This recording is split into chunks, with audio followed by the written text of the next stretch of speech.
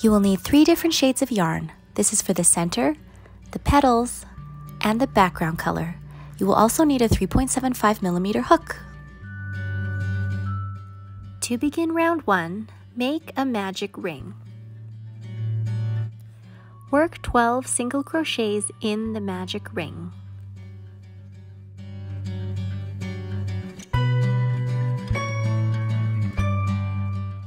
Once you've worked 12 single crochets in the magic ring, pull the initial yarn tail tight to close up the magic ring. Next, slip stitch to the first single crochet to close up round 1. To begin round 2, chain 1 and work a single crochet in the same stitch. Continue working 1 single crochet in each stitch all around. You should have 12 single crochets by the end of the round. We have 1, 2, 3, 4, 5, 6, 7, 8, 9, 10, 11, 12 single crochets. Slip stitch to the first single crochet to close up round 2.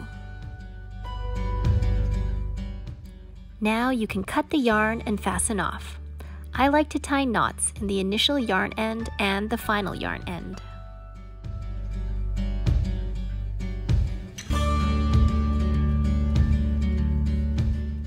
Choose any stitch farther away from the yarn tail and insert your crochet hook. Now it is time to add the new yarn color. You can make a slip knot and add the yarn, or you can simply add the new yarn like this. Hold the initial yarn tail behind your work and crochet around it. To begin round 3, work the beginning cluster. Chain 2, yarn over, insert your hook into the stitch, pull through, yarn over, pull through 2 loops. Continue repeating these 2 steps until you have 4 loops on your hook.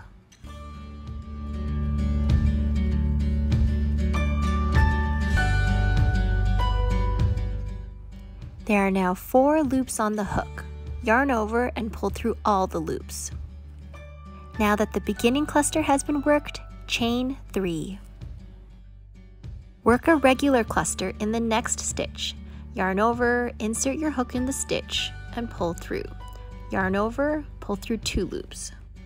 Repeat these 2 steps until you have 5 loops on your hook.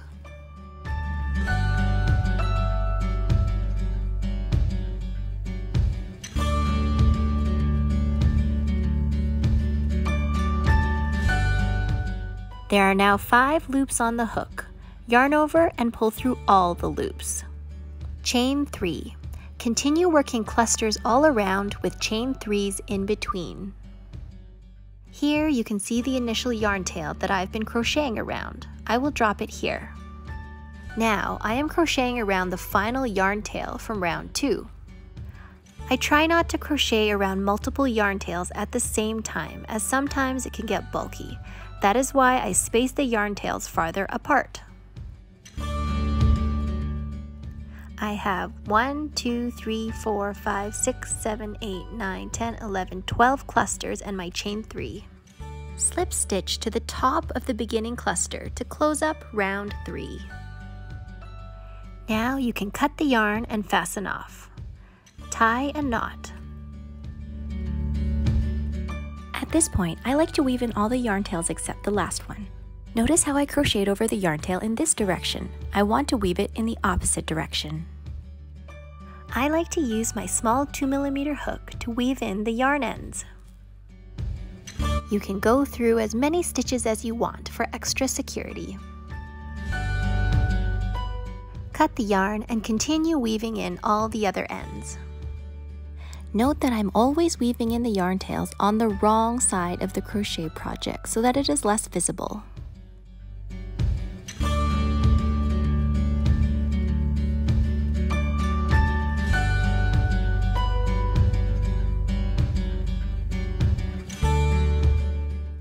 Join the new yarn color in any chain 3 space.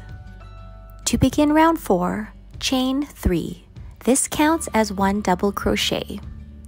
Work 2 double crochets in the same chain space.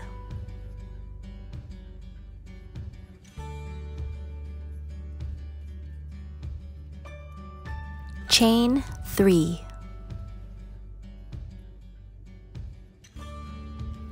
Then work 3 more double crochets in the same chain space.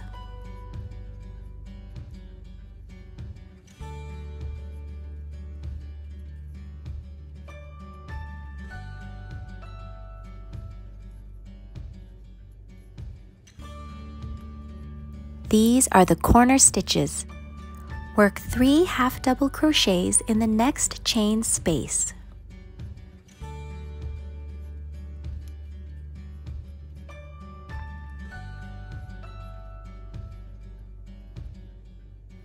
In the next chain space, work another 3 half double crochets.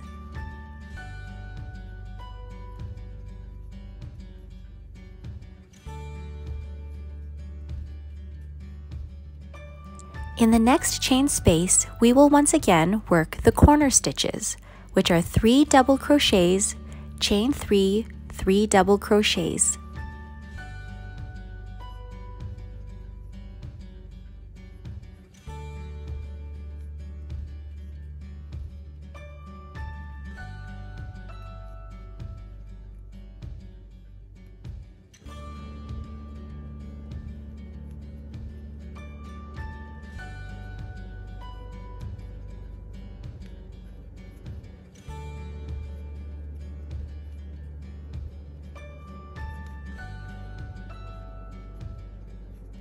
You will continue this pattern all the way around. Here you can see we have corner, half double, corner, half double, corner, half double, corner, half double. To close up round 4, we will work a slip stitch to the top of the chain 3. To begin round 5, chain 3. This counts as 1 double crochet. Work 1 double crochet in the next stitch. We're going to skip the next stitch and work the corner stitches in the chain space. The corner stitches are 3 double crochets, chain 3, 3 double crochets.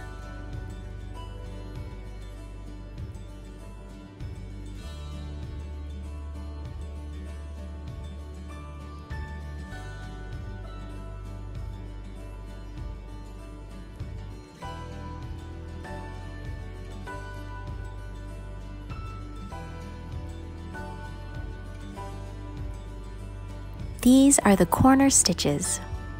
We're going to skip the next stitch and work a double crochet in the subsequent stitch. Continue working double crochets across. You should have 1, 2, 3, 4, 5, 6, 7, 8, 9, 10 double crochets. You're going to skip the next stitch and work the corner stitches once again in the chain space.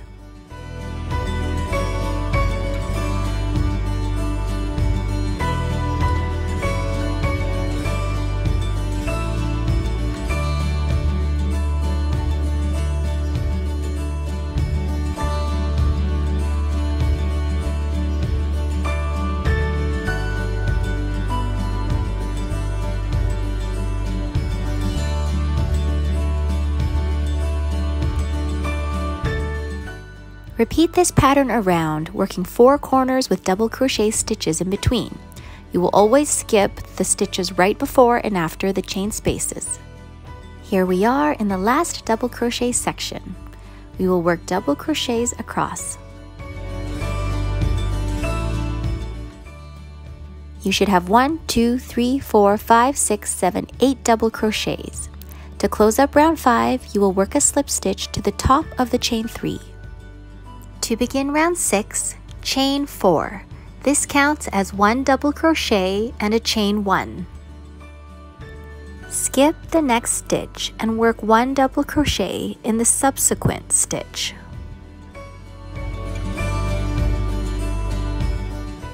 Next, chain 1, skip 1, and work 1 double crochet in the following stitch.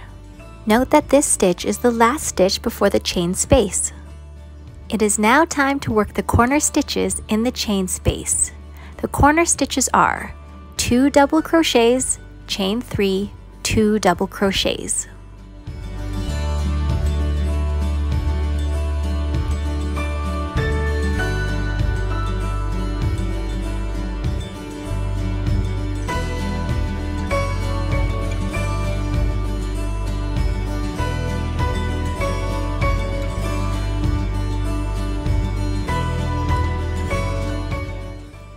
Skip the next stitch right after the chain space and work 1 double crochet in the subsequent stitch.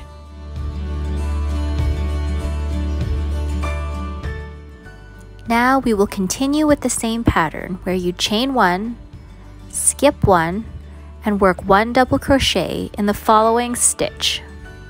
Continue repeating this across.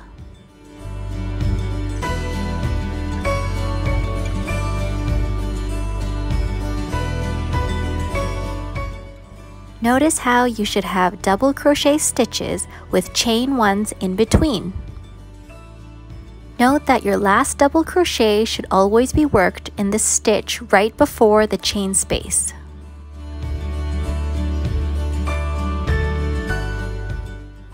After working the corner stitches, note that the stitch right after the chain space is always skipped in this round. After repeating the pattern and working all 4 corners, here we are in the last part of round 6.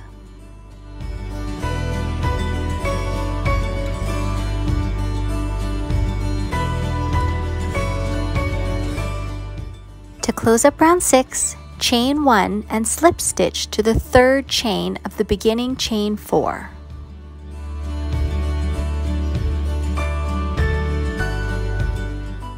Your granny square is done after 6 rounds. Cut the yarn and pull through. You will need to crochet 13 squares for this bag. Arrange all 13 granny squares as instructed in the pattern and whip stitch them together using a yarn needle. When whip stitching, go through both the front and back loops of both granny squares. Ensure that the wrong sides of the granny squares are facing you when whip stitching for a cleaner seam on the right side. After folding and seaming all the granny squares together, it is now time to crochet the top edging and strap. We will begin in the right corner of the top edge and work single crochets all the way around. We will be working in joined rounds. Switch to a 2.75mm hook to get tighter stitches and make a slip knot. Find the stitch in the right corner, insert your crochet hook, add your slip knot, and pull through. Chain 1 and work 1 single crochet in the same stitch. Continue working single crochets in each stitch around. This includes working single crochets in the chain stitches.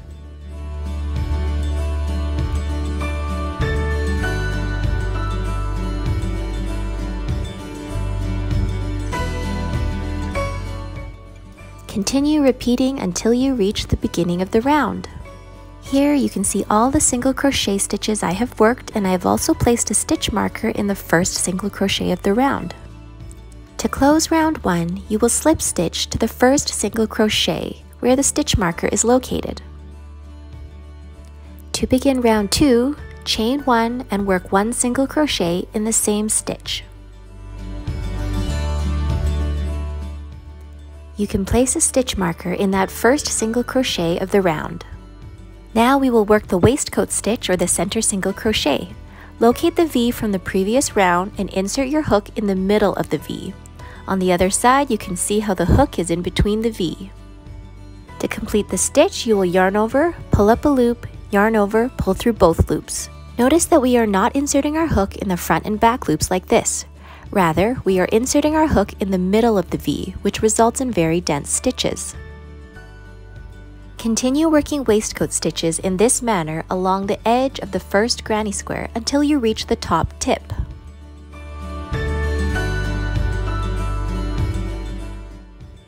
Now, we will crochet the strap and join it to the other side. Chain 85. You can adjust this number as necessary if you would like your strap to be longer or shorter. Being careful not to twist the chain, insert your hook into the top tip of the second granny square. Work 1 single crochet. The strap has now been joined to the other side.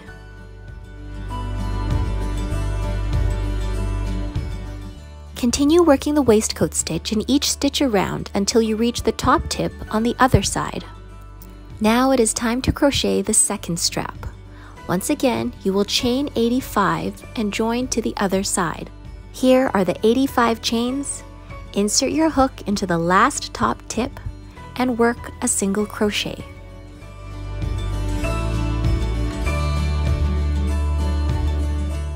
Work the waistcoat stitch until the end. To close round 2, slip stitch to the first single crochet of the round where the stitch marker is located. To begin round 3, chain 1 and work 1 single crochet in the same stitch. Once again, you can use a stitch marker to mark that first single crochet. Work the waistcoat stitch in each stitch up until the chains.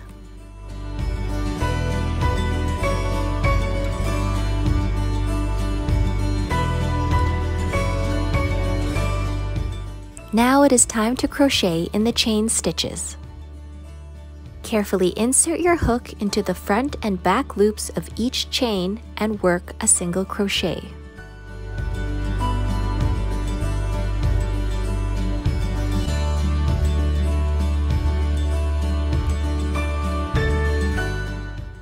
I have now worked single crochets in all of the chain stitches.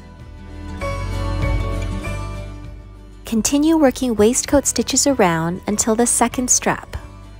We will repeat what we did for the first strap by working single crochets in the chain stitches. Then we will work waistcoat stitches until the end of round 3.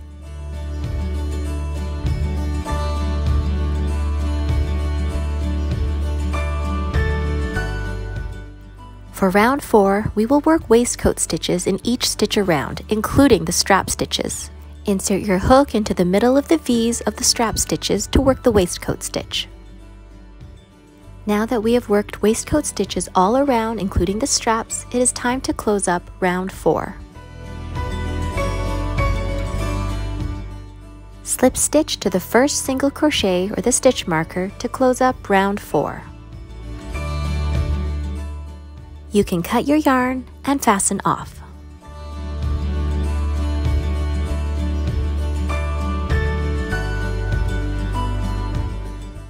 Now that we have finished crocheting the top edging and strap, it is time to crochet the inner strap and dip of the V. We will begin here in the dip of the V. Make a slip knot.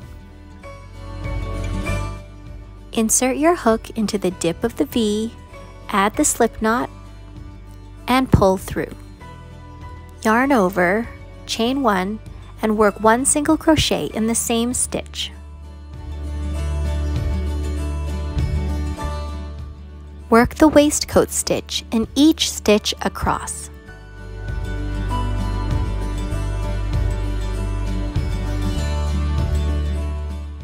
As we're approaching the strap, work single crochets along the sides of the top edging. On the underside of the strap, we will insert our hook into the upside down V's that are found underneath the horizontal bars.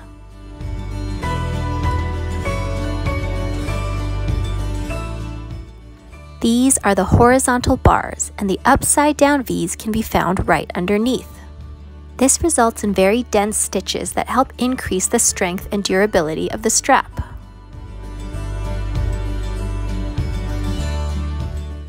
Once we're past the strap, it is once again time to work single crochets along the sides of the top edging. Then continue working the waistcoat stitch until the end of the round. Skip that last stitch of the round to prevent bunching. To close round 1, slip stitch to the first single crochet where the stitch marker is. To begin round 2, chain 1 and work 1 single crochet in the same stitch.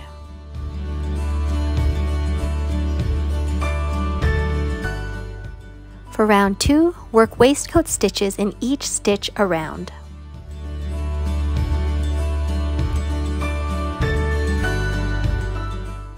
Continue working the waistcoat stitch all around, including along the strap. At the end of round 2, once again skip that last stitch to prevent bunching. To close round 2, slip stitch to the first single crochet. You can cut the yarn and fasten off. You can use a yarn needle to do the invisible join for a clean finish, as shown here.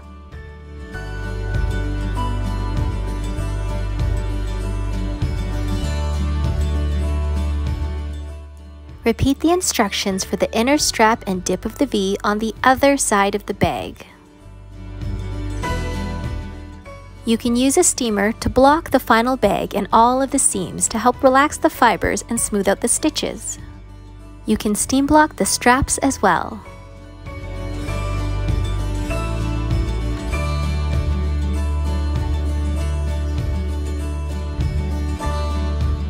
Enjoy crocheting your own Breezy Days Daisy bags, everyone!